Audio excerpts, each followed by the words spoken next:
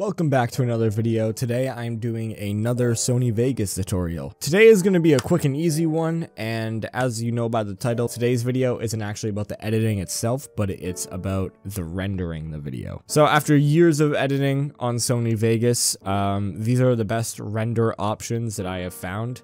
And without further ado, I'm just going to show you guys. So I just have a random clip open right here. This is my last video that went up. As you know, before you render, you select the portion that you're going to render. When you open this up for the first time, all the formats may confuse you. I found that the one with the best quality is the Magix HAVC/AAC.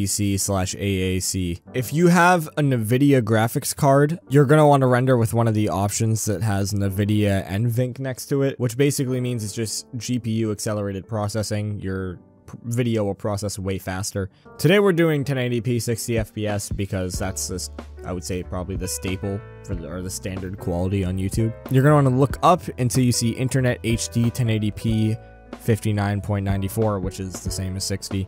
NVIDIA NVENC, obviously, if you have a card. If you don't, then you'll probably just be choosing Intel QSV. After you click on it, click Customize Template. Also, a lot of options here, but we're just going to go over to Project, and we're going to put video rendering quality at best, and you're going to put your color range to full instead of limited. So now if you do this, you'll have the absolute best quality that Sony Vegas can give you, and also the best colors. So in theory, this should be the best quality that you can get out of rendering in Sony Vegas. After you do that, you're just going to want to name the template. I usually just name it 1080p 60, just like that. Then you click Save, Done, and add a little star next to that. And then after that, you can just go into the filters up here and click Show Favorites Only, so you can only see the ones that you want to see. And boom, just like that. Now I have these two set up. If I want to render in 4K, click that. Want to render 1080p, click that. And those are pretty much the best rendering settings there are for Sony Vegas. I hope this video helped you out. If you have any extra comments or questions, let me know in the comments below. Anyways, guys, I hope you enjoyed this video, and if you haven't already, subscribe to my channel for more content like this.